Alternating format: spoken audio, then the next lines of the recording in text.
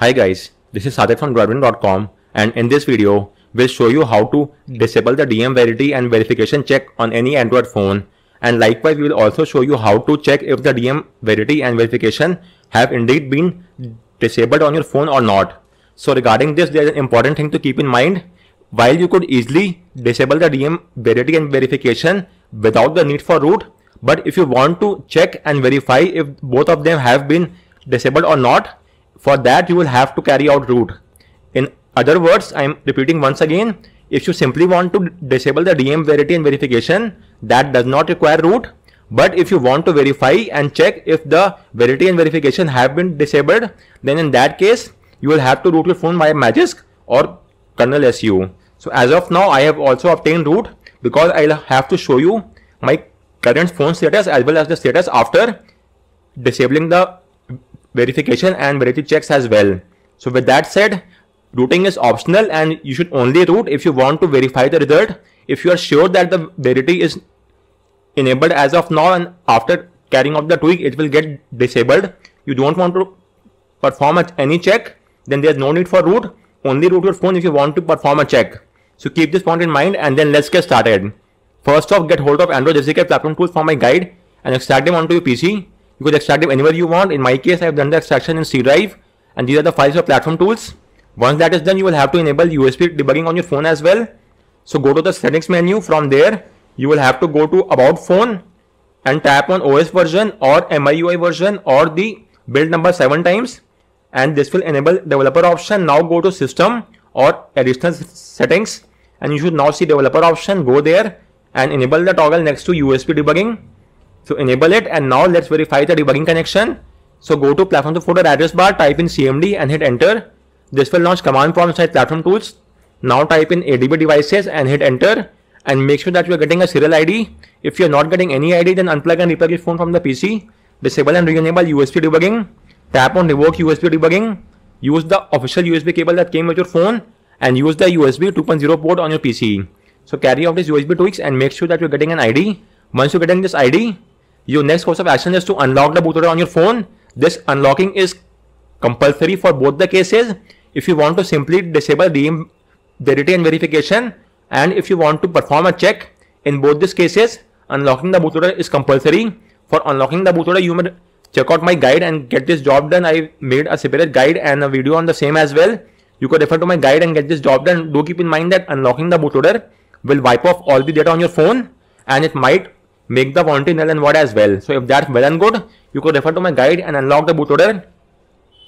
Once that is done, let's now get started with the first part of this guide. In the first part, I'll show you how to verify if the VB meta and verification status of your phone. Again, I'm repeating, for verifying both these status, you will have to root your phone via Magisk. So in my case, I've already obtained root and let me show you that as well. This is the Magisk app and I've obtained root as well.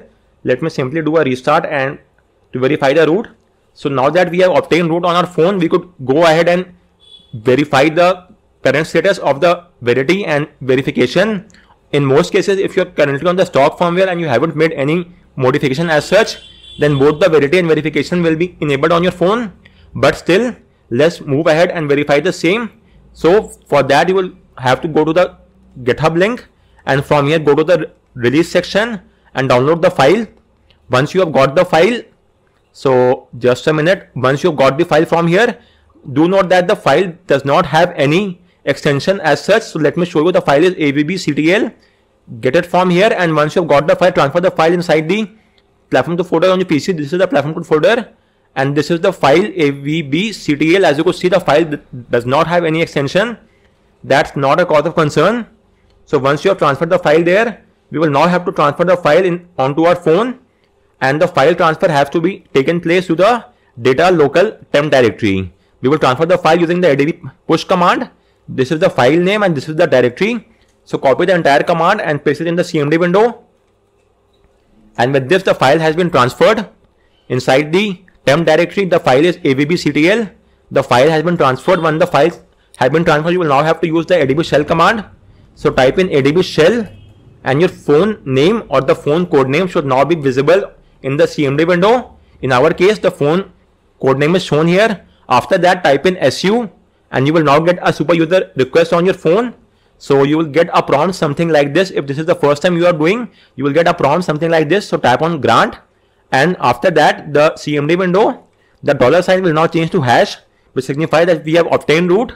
So now you will have to change the directory on your phone to the data local temp folder. So copy the command and paste it here and hit enter, and we are now inside the temp directory, as you could see. Moving on, let's now change the permission of the AVBCTL module as well. So copy the command and paste it in the CMD window, and the permission has been changed as well.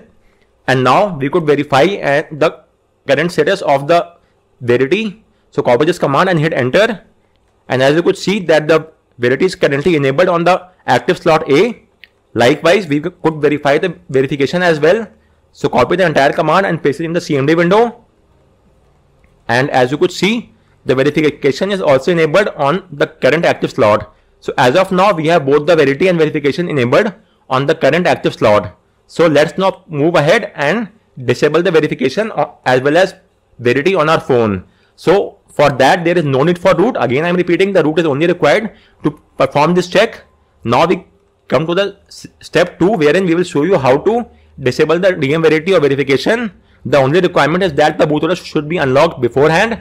Once you have done so, let's now boot your phone to the fast boot mode. But before that, please download the firmware which is currently installed onto your phone. It should be of the same version as well. So for instance, you could go to the about phone section and check out the build number or the OS version. In my case, you could see it's the UMRINXM1050. So download the same firmware which is currently there onto your phone. And as you could see, I have the same firmware version. Once you have got the firmware extracted onto your PC, and then get hold of the VB meta file. So copy this file from here, and now you have to transfer the file inside the platform tools folder on your PC. So transfer the file here, and once you have done the transfer, we could now move and boot our phone to the fast boot mode. So make sure to get hold of the VB meta file and of the same firmware which is currently installed onto your phone. Once that is done, let's now proceed ahead and boot your phone to the fast boot mode. So let's open a new CMD window, and now type in ADB reboot bootloader and hit enter, and your phone will now reboot into the fast boot mode in a few seconds. So let's just wait, and once that is done, type in fast boot devices and hit enter, and make sure that you are getting a serial ID. If you are not getting any ID, then you will have to install fast boot drivers. I made a separate guide and a video on the same. You could refer to my guide and get the job done. Once you have installed the drivers, right click on the Windows icon and select device manager.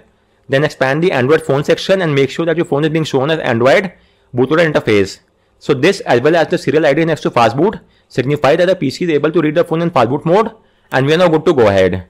So now we could disable the Verity and the verification check by using a single line of command. I have joined both this command into one single command. So as you could see, this is the first command. In this, we will be disabling the Verity as well as the verification simply by flashing the VB meta img file in the VB meta partition. We have 3 commands for the same. As you could see, just use any one of these 3 commands.